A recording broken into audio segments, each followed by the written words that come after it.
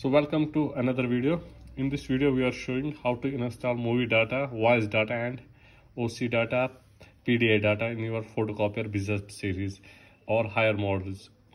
So let's start. Simply go to service mode, then press system 2. Okay, you can here check the system 2, press system 2. After that you can press right arrow, the second one page. This is the first one, and press right arrow.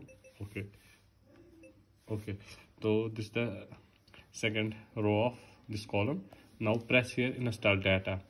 You can check here install data, press install data. Okay, so firstly here check, you can simply insert the USB drive, the data of the movie data here. Okay, after insert the movie data USB drive in, and then press here.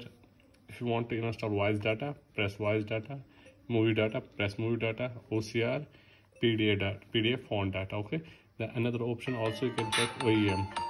So after that press start, you can install our data. Thank you for watching.